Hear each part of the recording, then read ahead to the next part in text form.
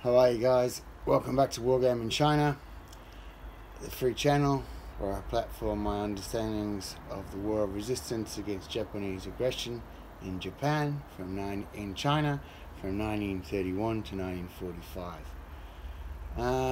Well, look at what we're looking at today. We're looking at the 172nd Dewoitine 510C.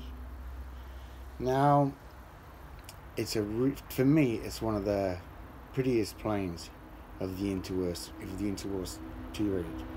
It's got everything I love.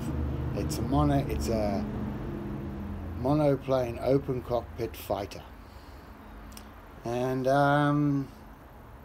it's only a recent acquisition, and I picked it up recently. I just couldn't resist. I've always wanted one for my Chinese to represent the independent French Volunteer Squadrons, and I finally found one. Now, the kit was made by this company, and it was a bit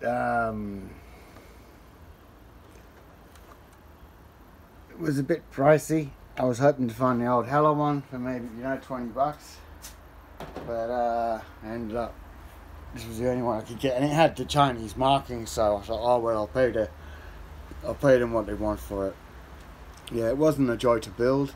The instructions are a bit vague, and the part fit is not easy either. But if you're a good modeler, you'll get a good kit.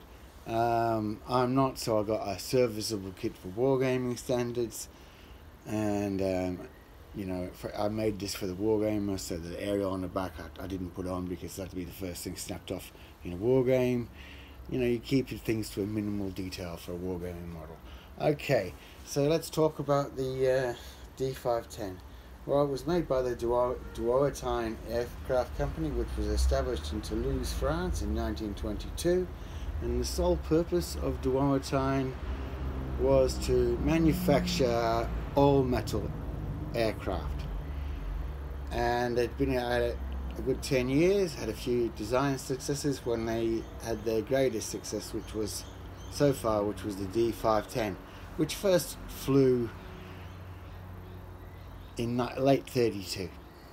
By 34, it was in 1934, it was in production, and it was in service with Turkey, Lithuania, the Soviet Union, Japan border couple, China border couple. It was a good seller, and all up between 1934 and 1939 they made it 336 of them. Now, the ones that China bought arrived in China in June 1938 with the two French Volunteer Squadrons, the 41st and the 42nd independent French Volunteer Squadrons. Now, it's hard to find much to chew on when I looked up the independent squadron, the French Volunteer Squadrons, because there's not much written. They were only in China for 6 months before they were disbanded. You see, the problem was that even though the Dewoitine was a fantastic aircraft when it got into production in 1934, with a speed of 250 miles an hour, two medium machine guns mounted in pods under the wings, and a 20mm Hispano Suiza cannon firing out the nose, powered by a 12-cylinder Hispano engine. This aircraft was a winner on every level, and I feel that it was when the French the French Volunteer Squadron was a direct effort by France, just like the Soviet Union had done, to bolster her support to China without enraging Japan, and at the same time maybe drumming up some export sales for the D510 fighter.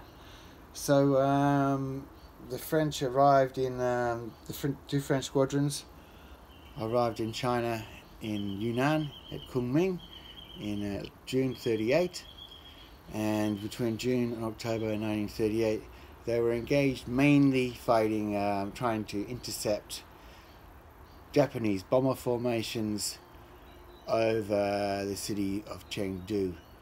Now, they had a hard time with this because the opponent that the D510 would meet in the sky would be the Japanese A5, which came into service in December 37, and the A5 was just superior in every way and performance to the D510. That added to the fact that the bomber that the A5 was escorting, the G3M, flew higher and faster than the Dewoitine was capable of. Which meant that for the 6 months that the two French squadrons were operating these, they did intercept many bomber formations, but failed to make a combat kill, and sustained losses in aircraft and one pilot killed. By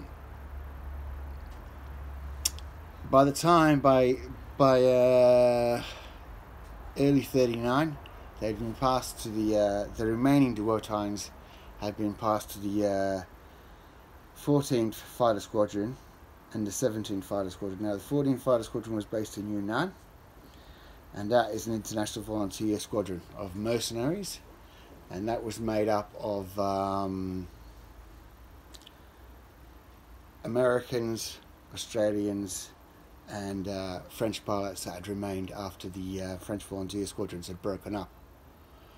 Now, the Dewoitine was also in service with the 17th Squadron over Wuhan, and Sichuan province of Chongqing, and here the aircraft began to earn their steeds. They were more successful.